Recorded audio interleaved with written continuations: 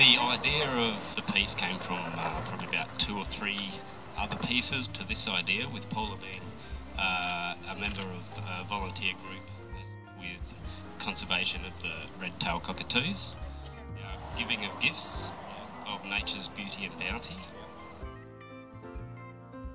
Thanks for the volunteers as well, we do appreciate that. Thank you. Nature, beauty and her bounty, and this is sort of what I come up with. But an exotic face, all these flowers, landscapes and animals and bird life. So I threw it all in the mix and came up with this. Images of women with big hair. Mine's more of elements of, let's say, like the sea, rocks, here's rock, snow, river, and just nature itself. I mean, bird life is amazing. I love the bush. I'm a person that will go off practically every day and go for a good walk.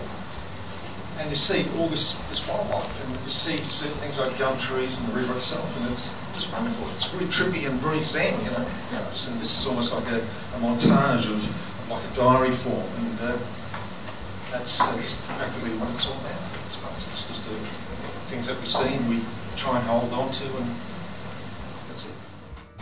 Thank you for coming, everybody. It's, I think it's sort of a paradise kind of thing. Lots to eat. It's got some lovely birds and fish in the ocean. So quite bountiful. And yeah, and that's great to be here again for another year.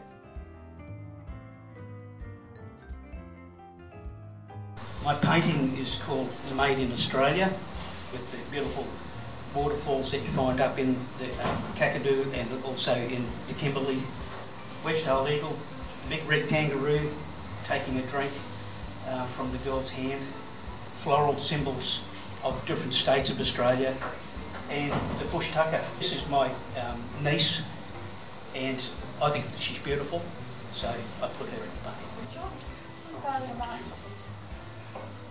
This year I do a little bit differently in terms of the colour. It's a very simple theme, but it's very challenging.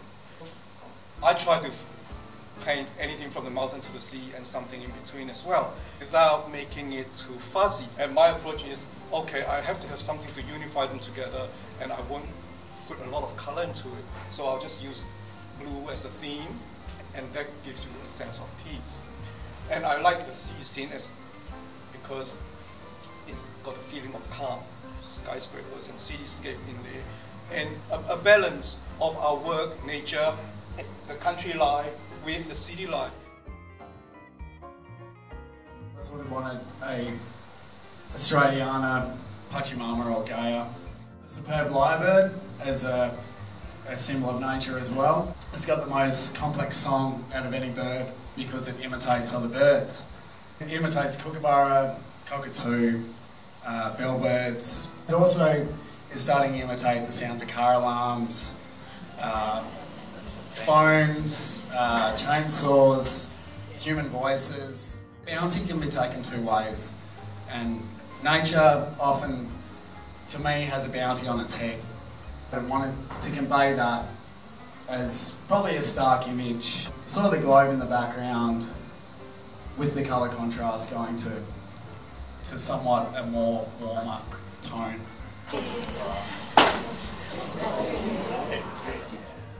Feel the breeze, listen to the birds, I don't know, just try and absorb everything that's there for the taking if you're prepared to stop long enough.